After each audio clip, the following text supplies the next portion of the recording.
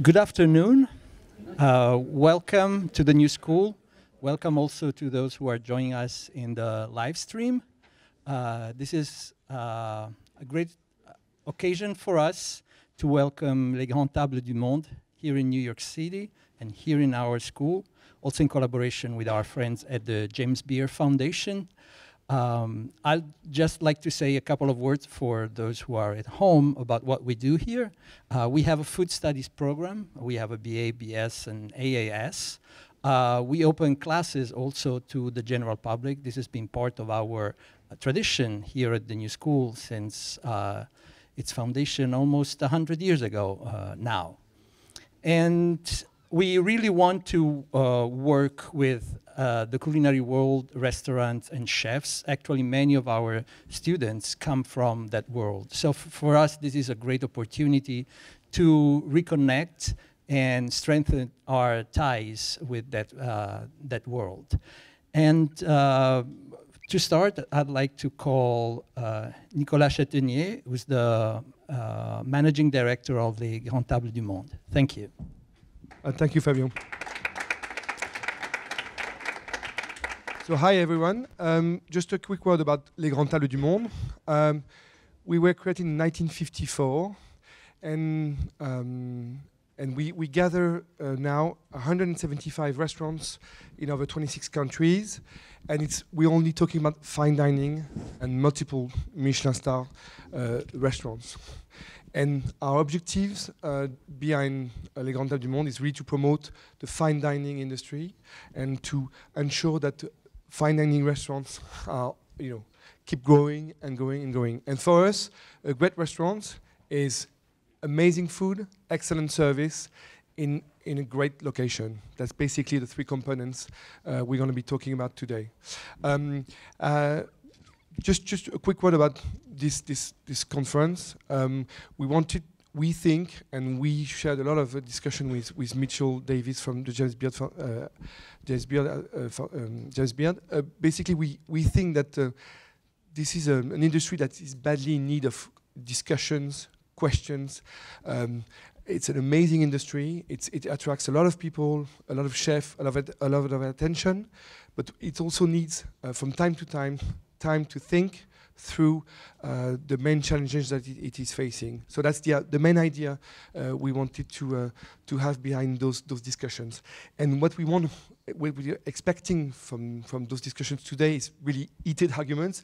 We really hope that the panelists they're going to be sharing, even confronting those ideas, because we think that's the future of the industry that we're talking about. Last, just to conclude, a few words of thanks to Fabio and Pamela of the new school to accommodate us here. It's a great location, and we're so glad to be able to mix fine dining and education.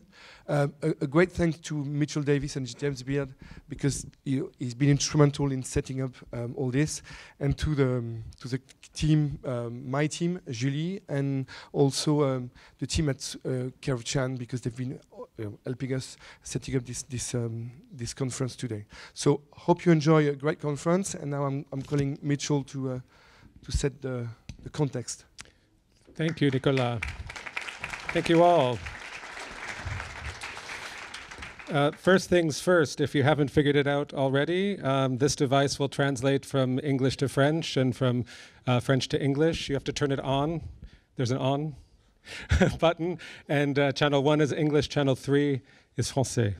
Canal 3. Really excited to be here, and as Nicolas said, to engage in what I hope will be a provocative series of conversations this afternoon at a summit about fine dining. The James Beard Foundation is celebrating its 30th anniversary this year, although we continue to be a center of fine dining and what we call American gastronomy. Many of you were just with us for hamburgers and French fries from the Shake Shack, after having watched a movie this morning of Gualtiero Marchesi, who redefined Italian food and established a notion of eating in Italy, alta cucina, or whatever you'd like to call it. And I think that somewhere between those hamburgers and French fries and that alta cucina is where gastronomy today is now. And so I'm really honored to welcome my panelists, if they'll come join me on the stage.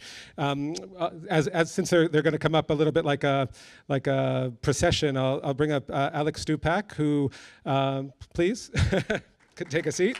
Alex from Pastry, thank you. I'm going to sit too. From the pastry kitchens at some of the most innovative and disruptive restaurants the United States and the world has seen at Alinea and WD-50, he left to open a taqueria, more or less, and now is the chef and owner of evolution of that restaurant, Empayant Midtown, which just received 3 stars from the New York Times. So thank you for joining us. Next, Soa Davies. Soa, who is the most recently chef of Maple, talked about an innovative dining concept, which was the ghost restaurant that had no restaurant, had no chairs and tables, but was set up as a technology solution to delivery and to the statistic that I think is part of this conversation that just came out, 52% of meals are consumed at home. Those are not meals cooked at home, those are meals brought to homes in America at least. But your pedigree includes Le Bernardin, having produced Avec Eric, so you are not unfamiliar with the highest levels of gastronomy and the most innovative, so thank you for joining us. And last, Julien Royer, chef of the Michelin 2-star Odette in Singapore with his wife, where one of the fastest recipients of 2 Michelin stars ever, I think, 9 months or something I read. Yeah, something like that. So I want to start this conversation about Gastronomy Now by asking all of you one quick observation, and that is, in the last 3 years, you've all had extensive careers. What has been one thing that has surprised you about food in your restaurants or in your purview that you just, when you started out, you just would never have expected? And I'm going to start with you, Julienne, because you've come the farthest from Singapore. Thank you. Can you hear me? Yes. Yes. Okay. Thank you. Well, I think for me as a young chef and as a young restaurateur, what really surprised me and amazed me over the last few years, I mean, it's that things are moving fast, and it's that expectation of people, it's changing, I believe. I think there is one main notion that I've personally noticed is that the time is crucial in our industry, especially in fine dining restaurants, which is what I always did and what I love.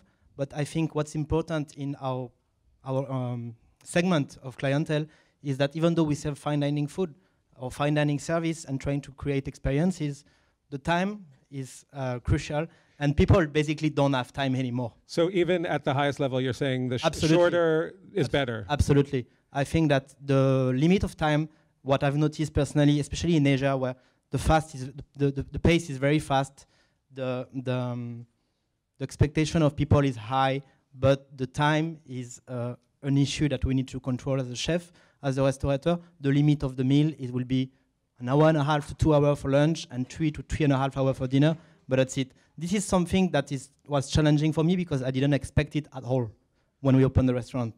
Wow. So we have to restructure our offer, we have to restructure our menus, reduce the number of courses, and to make sure that we can deliver what we try to deliver with the DNA of the cuisine that we wanted to show to people, but in a limited amount of time.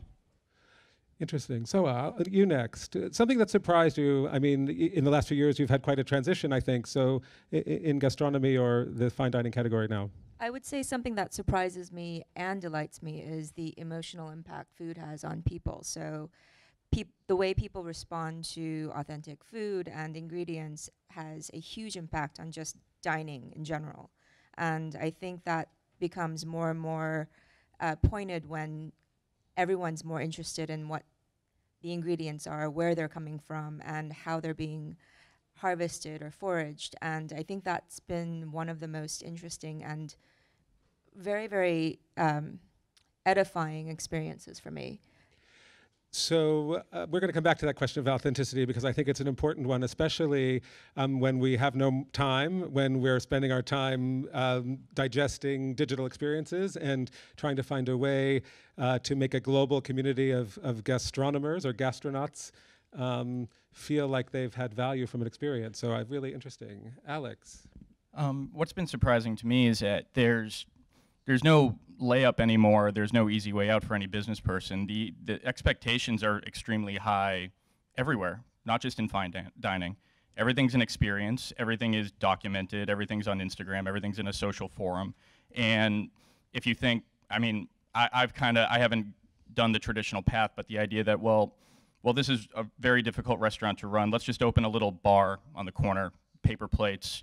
Well, no, all you've done is put yourself into a new market, maybe, perhaps, but people are expecting that to be just as awesome within its own price point, within its own genre.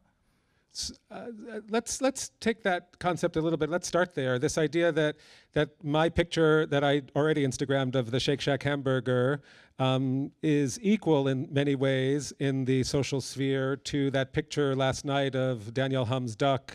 What does that mean for fine dining now? How can those two things be the same in an environment where one is a longer, perhaps, maybe not for long, experience at multiple hundreds of dollars, and one is a quick hamburger, but the presentation, the performance of them is the same?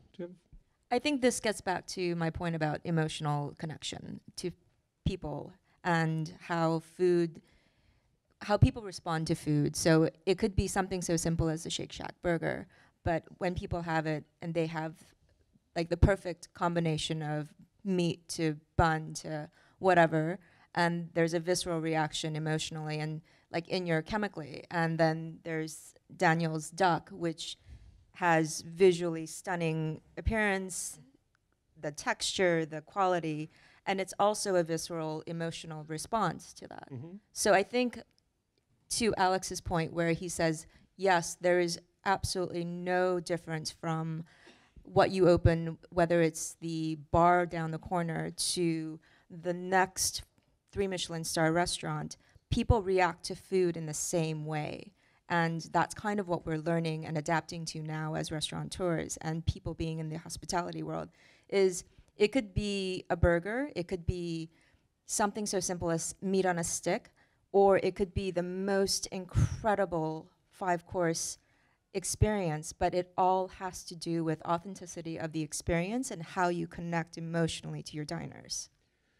So let's pull that out a little bit into this notion of craft, because what I'm curious about is that we have another Danielle in this room with a famous duck who did a Danielle Ballou is in the back, where I once enjoyed an incredible Caneton à la Presse, which was resonant with a duck served by Monsieur Terrail, who will be here, whose family's been serving that duck for 150 years or so.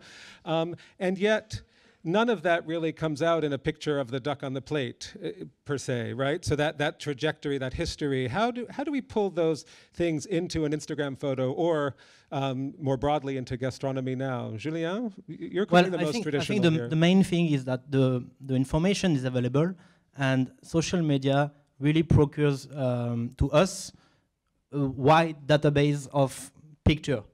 And I think what's important is that this emotional side for the food is linked to something visual most of the time. And because of the wide variety of the information available online, and because of people taking picture of food and sharing picture of food, I think we react because we have a lot of different options, a lot of different choices, and we can compare. We can compare a picture to another, and because of the availability of this information, we basically linked one dish or one picture to one restaurant, to one chef. And this is also very important, I think. It has changed, in a way, the way the industry is working. I mean, it's a fact. We all look at it, and it being social media has changed because we are sharing these images that we may never even consume the food. Exactly. And I think before you might knew of it, but you don't see it physically. And now social media gives us the opportunity to see it, to see the picture, and to be able to understand it more and to compare with whatever you're gonna eat in different places. Alex, what emotion are you serving? Is confrontation an emotion? No.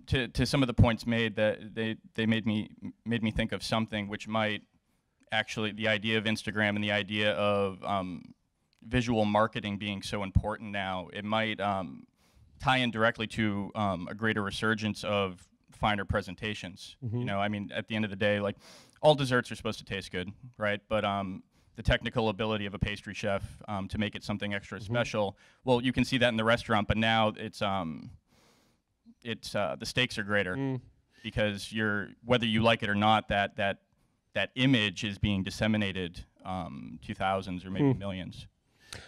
I will admit that I follow, as millions do, Cédric Rollet, the pastry chef in Paris, and Alain Ducasse, and to me, it's like pornography. I can't look if it comes during a meeting. I can't look because I'm embarrassed. But it's not because of the image. It's because he's a French pastry chef, and I know it's going to taste good too. So something about this notion of authenticity has to inform our gastronomy, right? It can't just be for visual sake or even for shock sake. No, I can't, and unfortunately, perhaps many people are trying to make it look beautiful without making it delicious. But to me, more to the point of, for me, cuisine. I was a pastry chef for many years because I loved that extra ability to basically flex. I don't know, to show that technically you're able to do things, and so perhaps a positive side effect is increasingly bringing that back into vogue.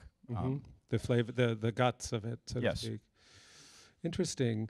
What happens in a world where everyone shares our eating experiences, even just visually? What happens to the notion of terroir or authenticity or place, or is there still a value to that in the food? I mean, you created a restaurant that didn't exist, a restaurant without a restaurant. Some people call them ghost restaurants or whatever.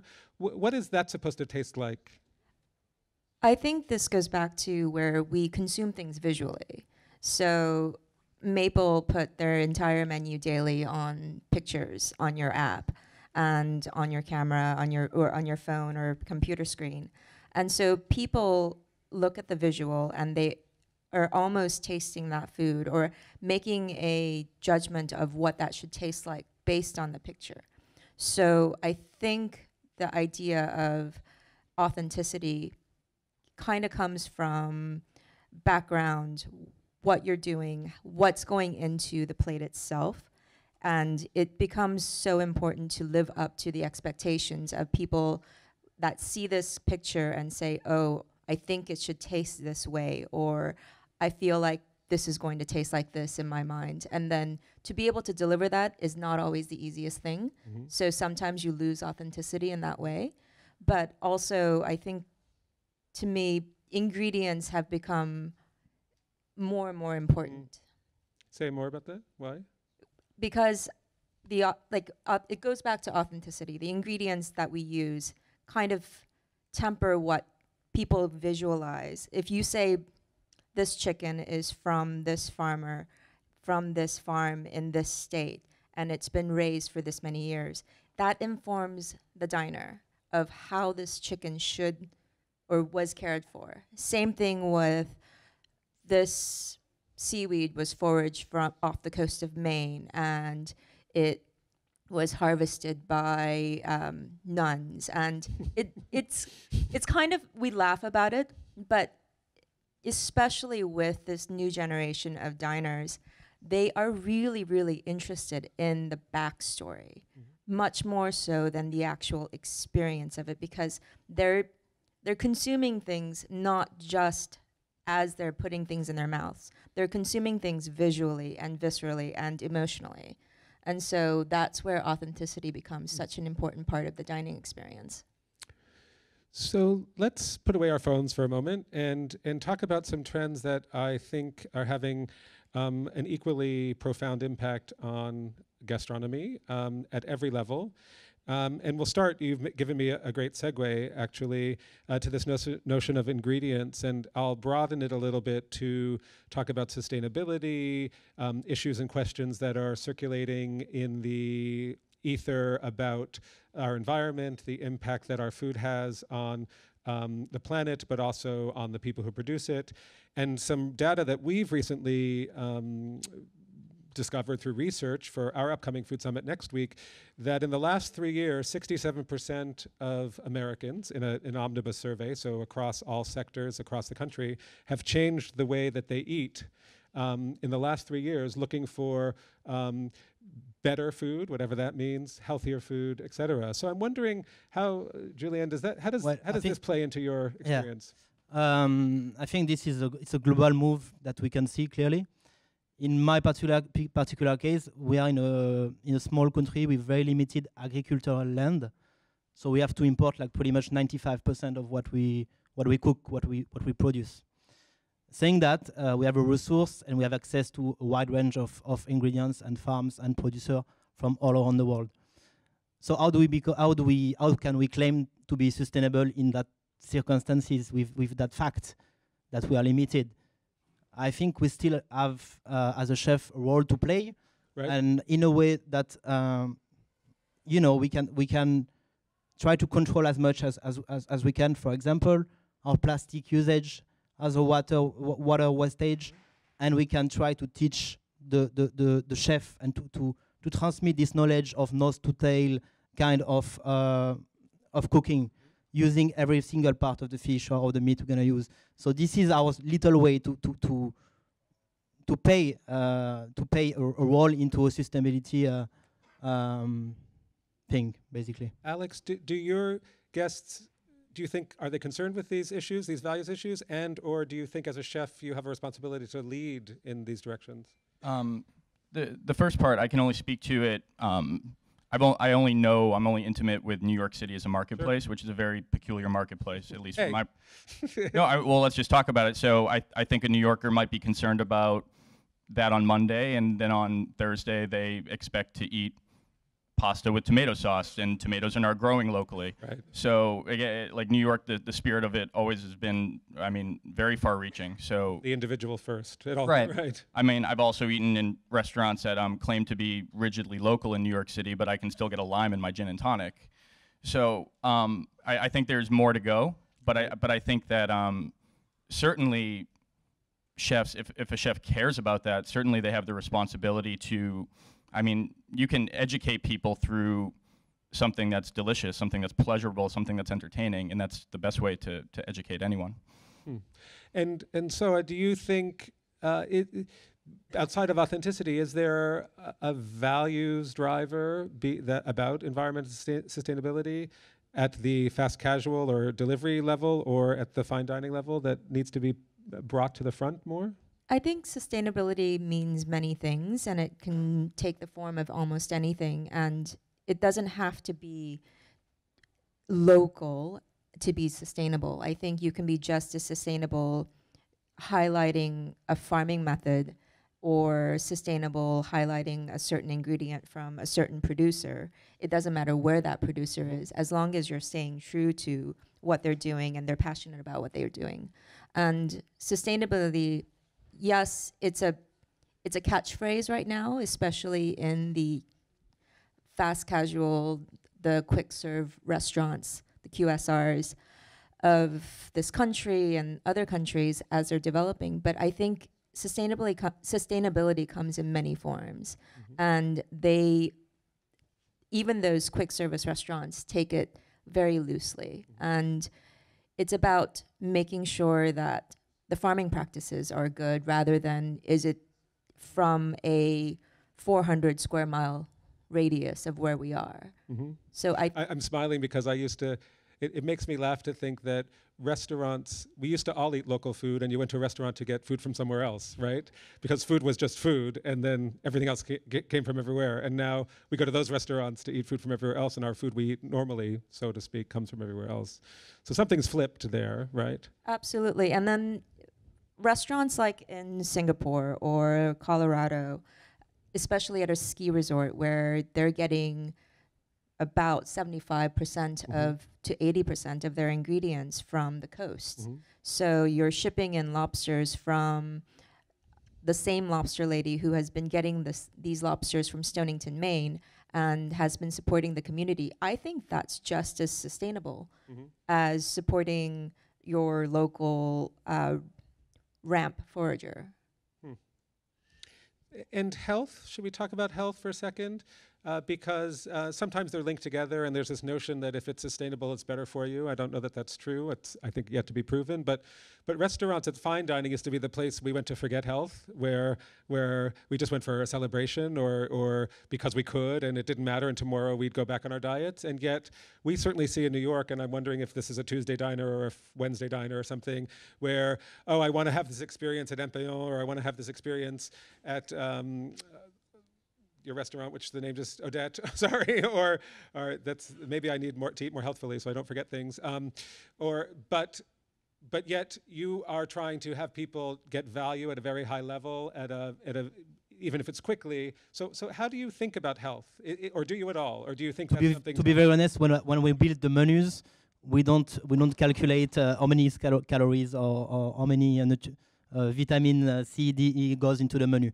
But saying that, we can see clearly that there is a demand for health-conscious fine dining, meaning, not just like a few weeks ago, we do have some people calling the restaurant and ask us, how many calories is your tasting menu?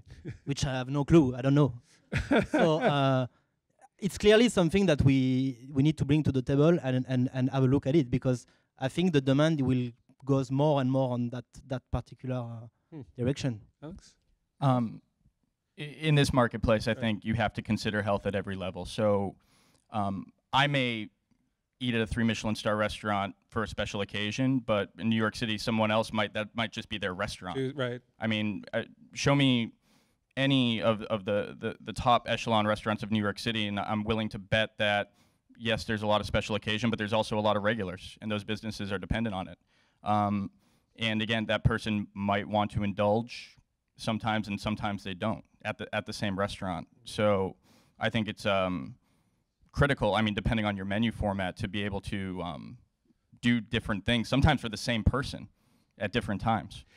So that what you're saying almost resonates with this idea of a restaurant like a cruise ship, where anyone can get anything they want within reason.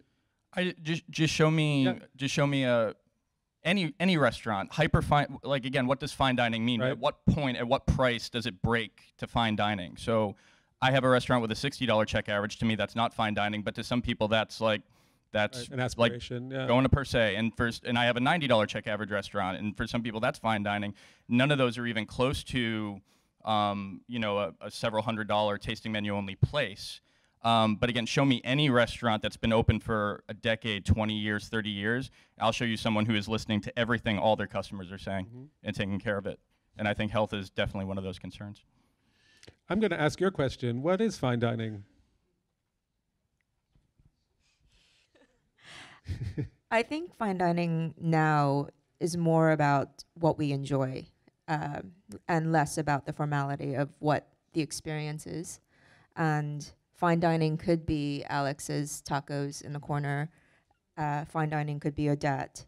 And fine dining could also be the best grilled lobster on the beach at a shack someplace in Indonesia. And it all depends on the experience that you have at that time.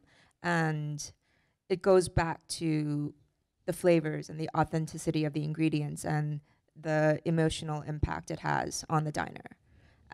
Like people, I think the difference between fine dining and just eating to survive is whether or not people choose to enjoy and really, really be expressive about what they're eating versus they're eating because they're hungry and they need to put something into their mouths.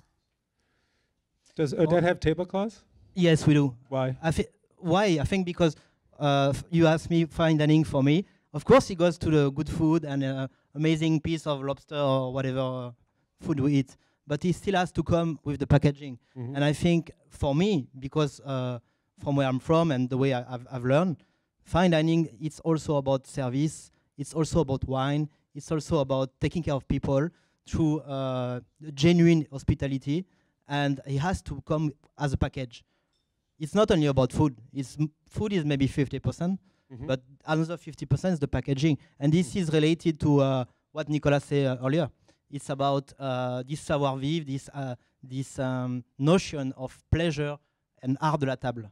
You know, we say this in in French, art de la table, meaning what? Meaning these little details from the plate, from the cutleries, the atmosphere, the music, the temperature, the wine, that's going to make the difference. And that is fine dining to me.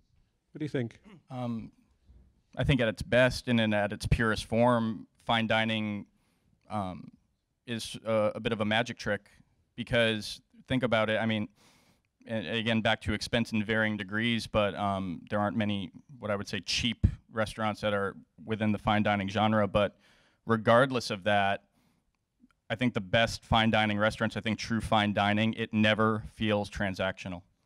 And you feel taken care of every step of the way. So think about it like going on a roller coaster ride. The second I've gotten in and the bar's down, I'm safe. I'm taken care of. And anything I could ever want or need. And the best fine dining restaurant, like that experience starts with the phone call making the reservation.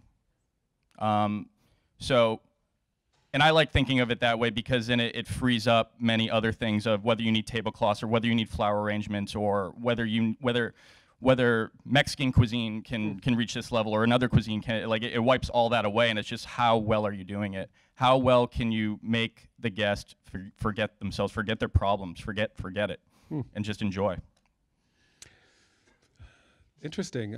It's interesting because I'm thinking of a meal just not 2 weeks ago, $1,000 for dinner, 85 minutes tops. They dropped the check before we asked, and the place was humming and hopping. And I looked around and thought, this is not what I think of fine dining, and yet lots of people seem to. Yeah, it feels like you had sex, but no one kissed you. Is that supposed to happen? Oh.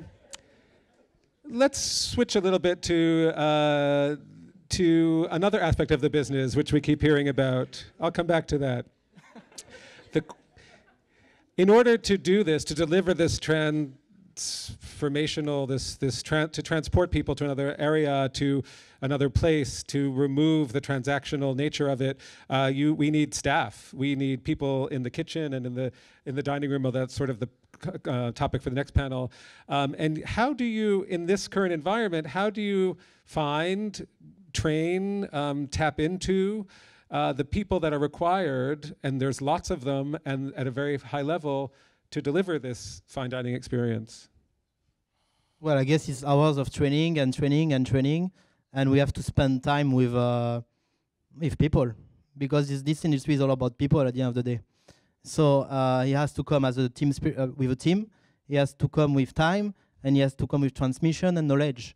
So I guess it's you can be the best chef in the world, but if you don't have the right team and the right people around you, you're gonna be nothing at the end. And is that getting hard? I mean, we hear here in the United States, certainly, whenever a group of chefs get together, labor is one of the most difficult things for them to find. Well, I guess it's global. Huh? It is difficult. It is difficult to find. And coming back to this kind of, when you say, what is fine dining? It seems like fine dining now has become a little bit like tacky, a little bit like something that is bad.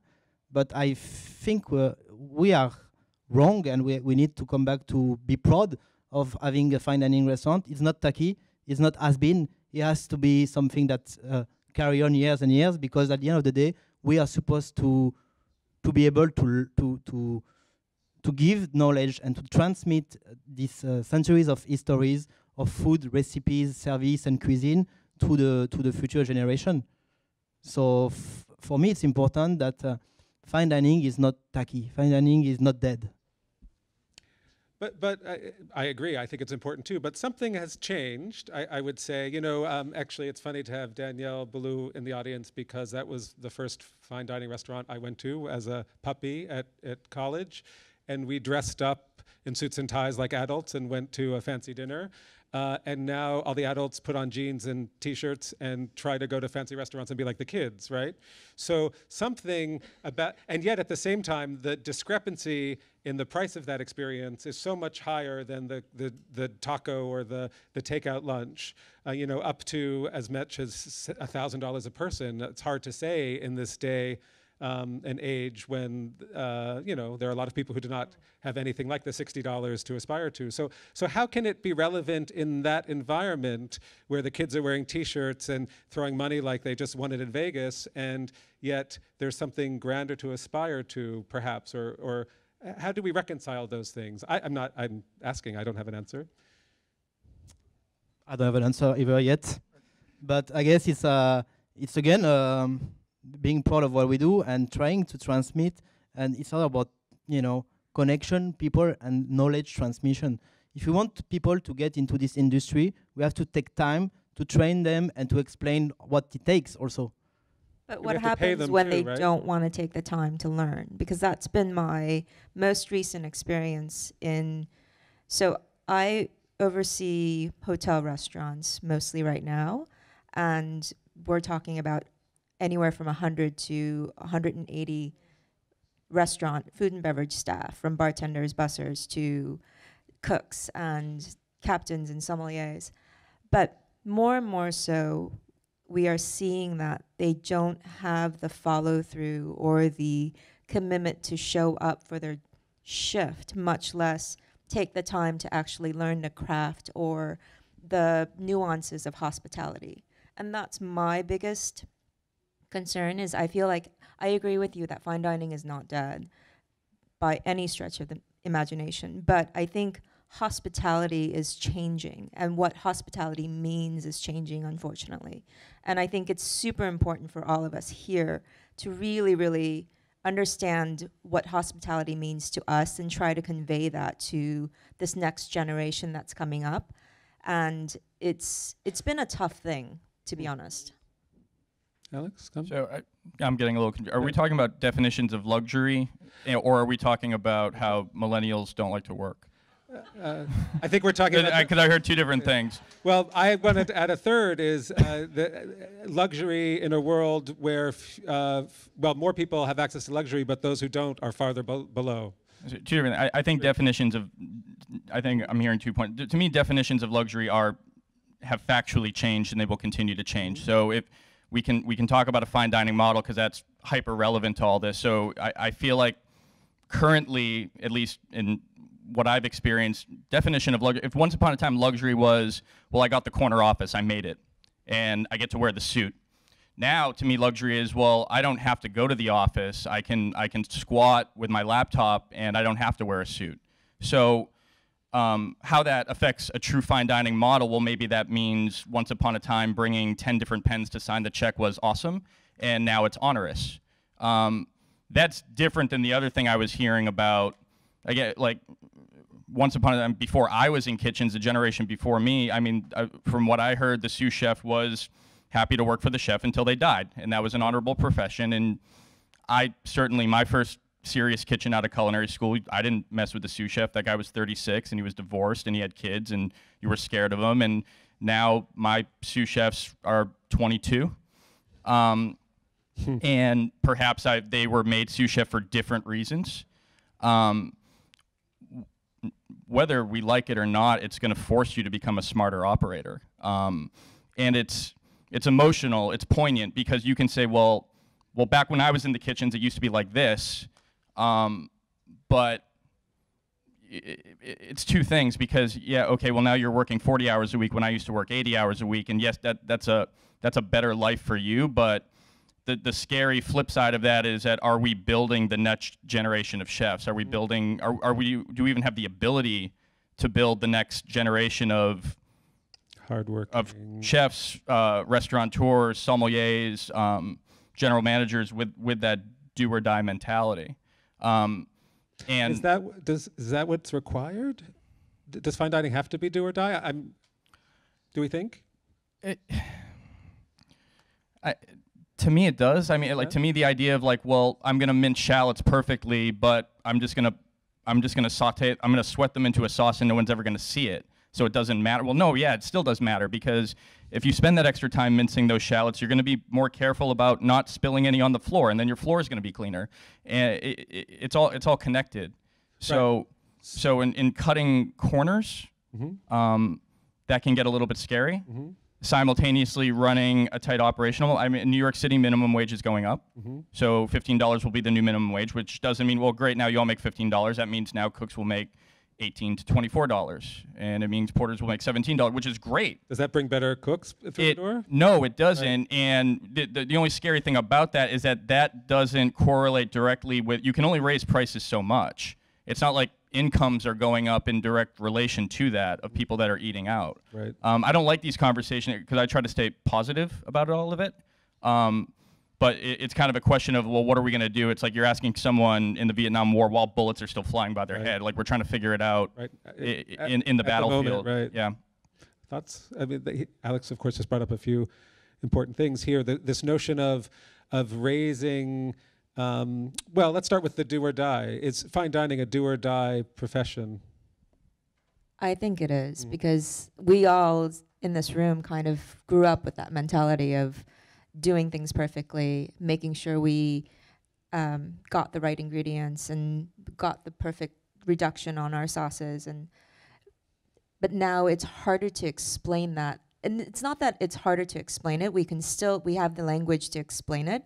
It's whether or not this new generation has the capacity and the attention span to hear it and then absorb it. That's the hard thing.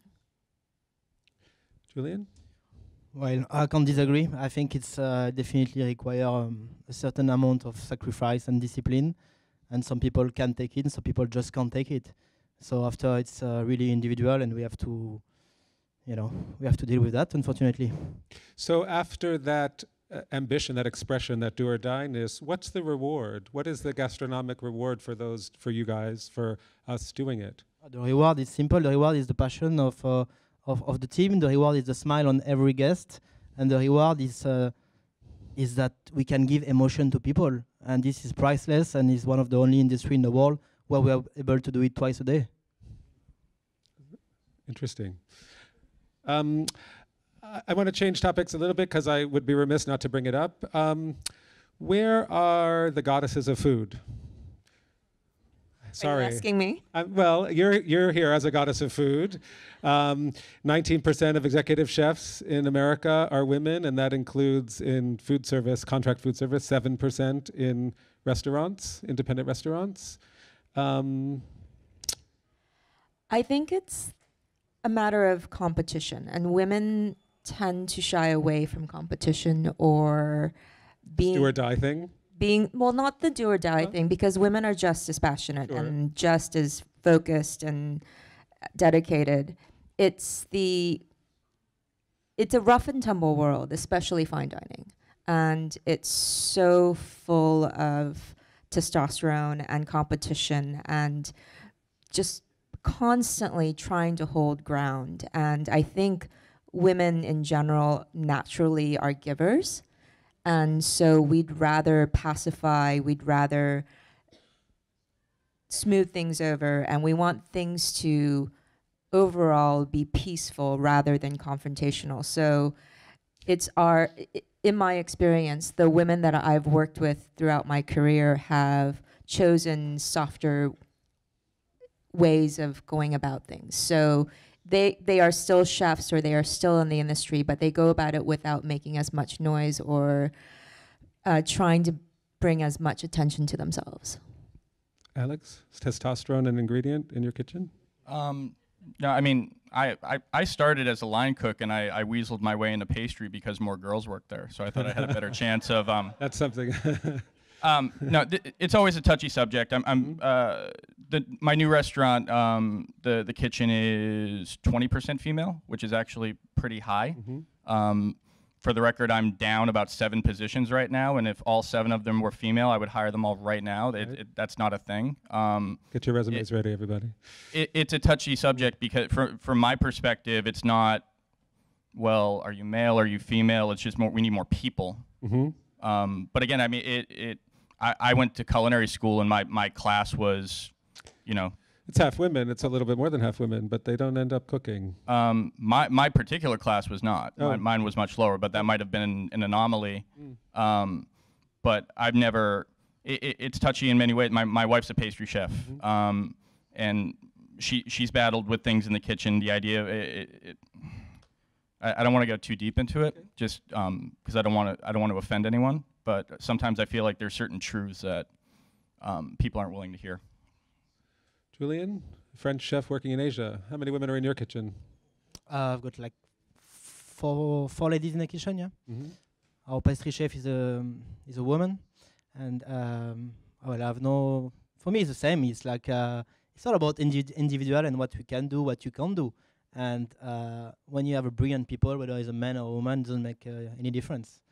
So I treat everybody the same way, and I think it's just normal way to do. Okay.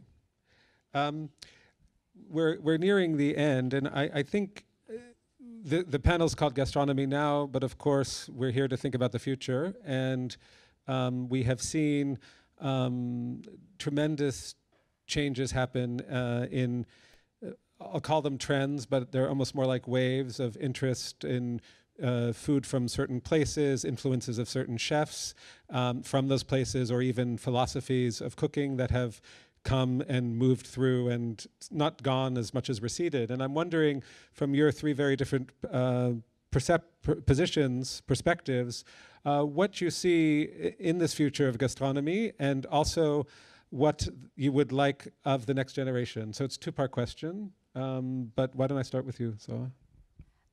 I think what Julian said about people, more and more people asking about the healthfulness of food it's not so much a trend, but it's going to be a bigger part of fine dining and gastronomy.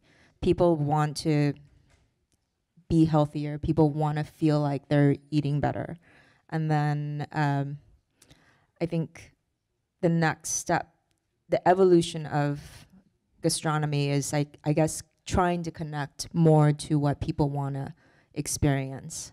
And part of it being healthful, part of it being fast, right. Yeah. Alex? I'd like the melting pot to continue to melt. For convenient purposes, whether this is a misuse of the term ethnic, but like I'll say any cuisine that wasn't yours of your place, you're an outsider to it. It's ethnic, and I think tradition and authenticity are important, but I also think that they are documented, and I think those things that once upon a time were traditional, authentic, once upon a time they were radically new. So if you look at French cuisine as an ethnic cuisine, it's been one that's been able to, traditional French cuisine of all sorts still exists in France, and yet it's been able to move through all sorts of different modes and different ways of approaching and absorb foods from other cultures into its fold. And I like seeing the pendulum swing both ways. So if right now everything is hyper-local, hyper of the place, that's great, but I'd like to see it swing back to the other way and people to remember that anything of your place once upon a time was not of your place. And that... You're starting to see cracks in that, I have to say, in the rhetoric around. Yes, I'm not interested if it's local, it just has to be good. I've seen. And new ideas, there's still an infinite amount of them that could occur. So, are you going to stay, just out of curiosity, in the Mexican idiom, if not?